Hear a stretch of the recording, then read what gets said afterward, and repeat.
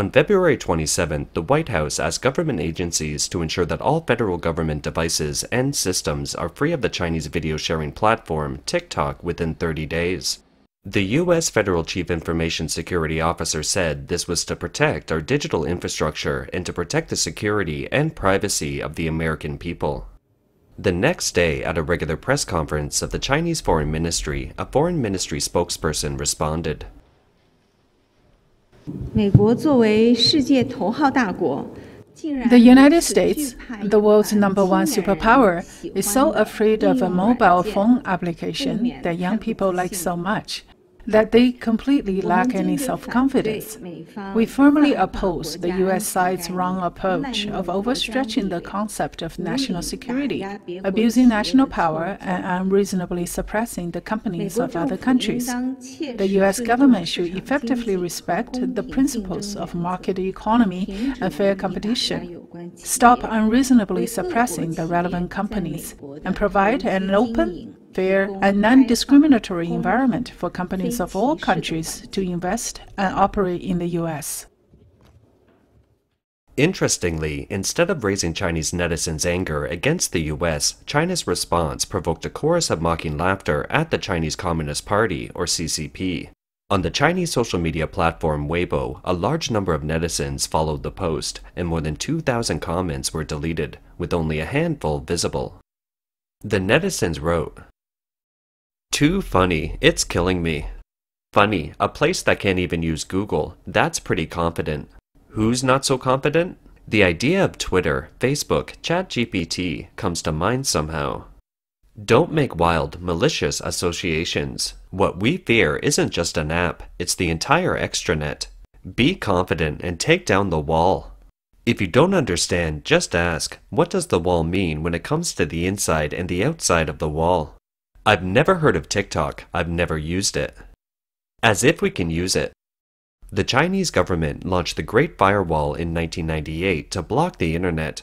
At the same time, China's online censorship is extensive. Any websites within China that contain inappropriate content are subject to direct administrative intervention by the government. TikTok, a product of the Chinese company ByteDance, is mainly targeted at overseas users. In China, it has another version called Douyin. The two versions are similar in function, but there are also differences, including the different rules for promoting video content on the platforms. So, what the Chinese Foreign Ministry spokesperson said stirred up unpleasant memories among Chinese netizens. According to a recent report by research firm Sensor Tower, TikTok was the world's most downloaded app in the first quarter of 2022. In the same quarter of 2021, it surpassed 3.5 billion historical downloads, ranking 5th in the world. Together, Douyin and TikTok have more than 1 billion active users worldwide each month, including more than 4 million users in Taiwan. In the US, there are more than 80 million active users. According to the Pew Research Center, 67% of American teens between the ages of 13 and 17 use TikTok. A poll by Forbes also shows that Americans have spent more time on TikTok than any other platform in recent years, making it the most influential Chinese media for Americans. In addition, the report Digital 2022, released by We Are Social, an online data research company, shows that TikTok has 7.38 million adult users in Australia. TikTok uses a big data system to analyze the content users like and recommend the content that each user is interested in. Although videos can be uploaded on Facebook and Twitter, they are far behind TikTok in terms of editing, picture quality, and other aspects of uploading. On the surface, TikTok is simply a social media platform that provides short videos, but many users don't know the hidden security risks and concerns, let alone the close relationship between its parent company ByteDance and the CCP's propaganda department. In October 2022, Forbes reported that after comparing the resumes of hundreds of ByteDance employees on the job-seeking social platform, LinkedIn, it was found that at least 300 of the company's employees had worked in the CCP's official media, CCTV, Xinhua News Agency, Global Times, and other units. Among them, 15 were employed by the CCP's official media and ByteDance at the same time, showing ByteDance's close ties with the CCP's propaganda department. As early as May 2016, the CCP authorities required Chinese internet companies to accept 1% of state-owned capital as special management shares. ByteDance is of course no exception. The national intelligence law promulgated in 2017 requires Chinese citizens and organizations to support, assist, and cooperate with the CCP's intelligence work. In recent years, many governments, scholars, and experts have warned that TikTok has the problem of illegally collecting users' personal information. It's like a weaponized spy app. All operations and frequently used keystrokes on the phone will be recorded by TikTok and sent back to China.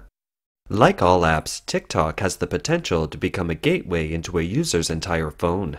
As long as a mobile phone has an app, it has the potential to become a bridge connecting every corner of the mobile phone, said Michael Daniel, Executive Director of Cyber Threat Alliance. This could include surreptitiously turning on the phone's microphone or camera without the user knowing, and TikTok goes even further. Australian media reported in August 2022 that a report published by Felix Krause, a research and development person formerly employed by Google, said that when a user opens any link within the TikTok app, TikTok monitors all keyboard activity and touchscreen activity, which may include passwords, credit card information, or other sensitive information entered by the user. Krause's research analyzed how TikTok's code works in Apple's iOS system and found that the TikTok app doesn't open web links through external browsers such as Safari or Edge, but uses the browser in its own app to open links. The JavaScript code embedded in the app enables it to monitor all keyboard and touchscreen activities of the user. TikTok claimed that Krause's report contained incorrect and misleading information and that their app didn't collect user information. But Krause responded that theoretically they could track the information at any time in the future if they wanted to. Of the roughly 20 apps Krause looked at, only TikTok doesn't allow users to open links within the app through the phone's default browser. The Australian network security company Internet 2.0 released a data survey report in July 2022 indicating that by analyzing the source code of TikTok's Android 25.1.3 and Apple iOS 25.1.1 applications and testing, it was found that TikTok will retrieve other apps that are currently running on the phone and the ones installed on the phone. In theory, this information is enough to map the usage habits of mobile phone users. TikTok checks the location of the user's device at least hourly and can also obtain the user's contacts. If the user refuses, it will keep requesting until the user grants access. TikTok also collects many device details on Android, including Wi-Fi usernames, SIM card serial numbers, device voicemail numbers, GPS status information, active subscription information, full clipboard access, and more. The report also said that the TikTok iOS 25.1.1 servers had connections to China. Although TikTok claims that user data is stored in the US and Singapore, the report states that the IP addresses analyzed are in China and change frequently. From the various IP addresses, it can be seen that they are actually connected to Guizhou province in southwestern China. The report concludes that TikTok's mobile app is built on a culture that doesn't value the principle of privacy, and most of the permissions it requests and the device information it collects aren't necessary for the app to run. The Forbes report also mentioned that ByteDance's internal monitoring department plans to collect information on at least 2 US citizens who have never been employed by ByteDance. It isn't yet possible to determine whether the monitoring of American citizens has been put into action, but it can be confirmed that ByteDance expects to obtain location information from the device of the monitored person, and the use of such information is clearly irrelevant to commercial purposes such as advertising. Forbes also obtained relevant documents and records of ByteDance's enterprise collaboration platform, Feishu. It has learned that TikTok's internal supervision department mainly uses a data request system called Green Channel. Using the Green Channel, they obtain relevant information from China on American employees. ByteDance responded that TikTok doesn't collect precise location data of American users. In other words, TikTok doesn't monitor American users in the way that Forbes reports. But even on the Chinese Jihu website, the equivalent of Quora, a social Q&A website, you can easily find some trace of what TikTok is up to. In an article titled, "Why the Overseas Version of Douyin, TikTok is Banned," the author said that he was working on a project. This project was initiated by Douyin, which unites various domestic IT companies to do data processing. It's to translate the videos uploaded by foreign users to TikTok into Chinese. The article wrote, "This is a super huge data collection which is currently spread almost all over the world. The languages currently involved are English, Spanish, Hindi, Japanese, and more. This data collection on the surface seems to be just for the development of translation AI. What actually goes deeper is the content revealed by these videos and voices, including recorded user habits and so on. The author proudly commented, "China can't develop the system, can't capture the market of hardware, but still wants to get the foreign social data. What to do? Invented software, ah.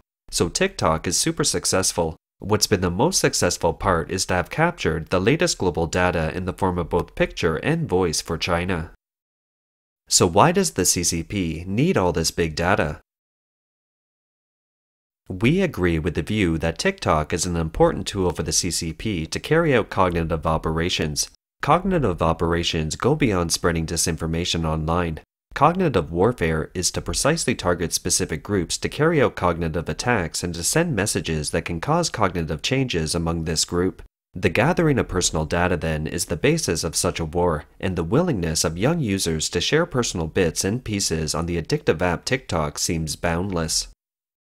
Personal information includes information such as date of birth, ID card number, etc., and further collection of favorite videos, internet consumption patterns, behavior patterns such as which advertisements and videos are of interest, and even GPS positioning and other information. With this information and through big data analysis, people can be accurately assessed and classified, facilitating future cognitive attacks. For example, if some people have participated in rallies, marches, or protests, TikTok can grasp the political leanings of the people, target their interests, and deliver information that appeals to them and can cause cognitive bias. Data collection based on which to conduct propaganda and brainwashing is something that the CCP is very good at. We believe that this combination of tactics will have a very large impact on Western countries. The CCP has a sophisticated and almost untraceable brainwashing technique. There is a case in point for reference. During the Korean War in the 1950s, American soldiers were captured and released back to the US during the POW exchange. The US Department of Defense and the CIA discovered a peculiar situation when they interviewed them. All the American POWs held by the Chinese Communist military had a great change in their thinking, and they supported the Chinese Communist government. During World War I and II, many American soldiers were also POWs, but after they were released, their values were still American values. The CIA found it very strange that the CCP had brainwashed these POWs, and thus coined the term brainwash. Now, the governments of many Western countries are aware of the huge risk. Former US President Donald Trump tried to shut down social media apps TikTok and WeChat in 2020, citing security risks posed by their ties to the CCP. Facts have proved that the former president's judgment was correct. In 2019, the US Federal Trade Commission, FTC, fined ByteDance's TikTok $5.7 million for illegally collecting the names, email addresses, and addresses of minors under the age of 13.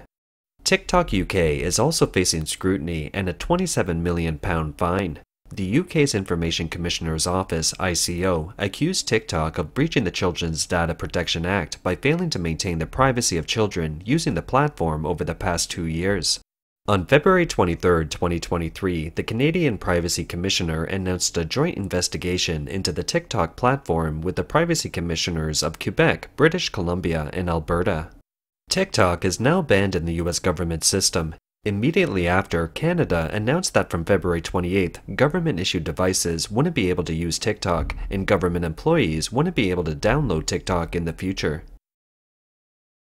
We're making the decision that for government employees, for government equipment, it is better to not have them access TikTok because of the concerns that people have in terms of safety.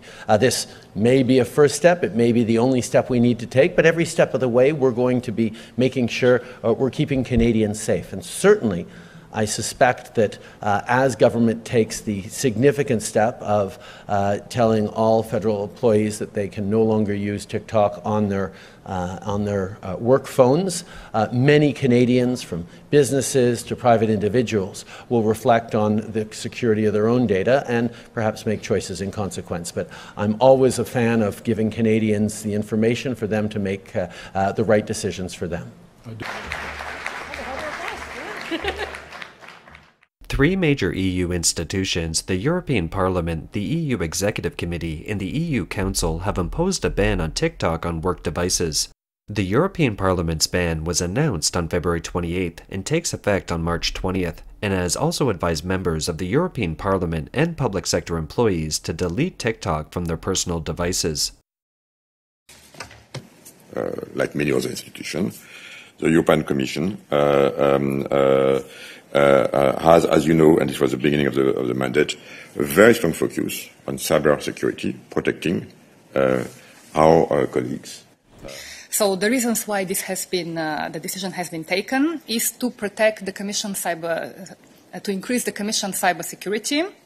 Also, the measure aims to protect the Commission against cybersecurity threats and actions which may be exploited for cyber attacks against the corporate environment of the Commission. On February 27th, Japan announced as well a total ban on TikTok for smartphones used by government employees who handle classified information.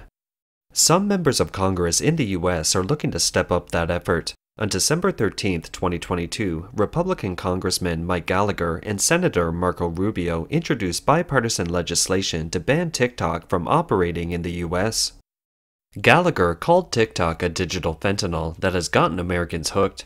He said, "It's also an increasingly powerful media company that's owned by ByteDance, which ultimately reports to the Chinese Communist Party, America's foremost adversary.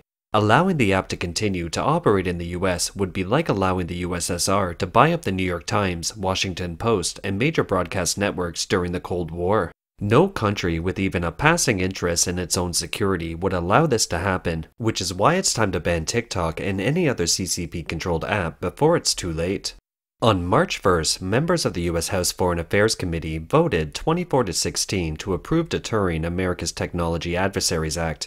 It gives President Joe Biden the authority to ban TikTok and other social media applications accused of endangering national security. However, Democrats on the committee opposed the bill. It appears that the proposed nationwide ban on TikTok in the US may face an even tougher battle.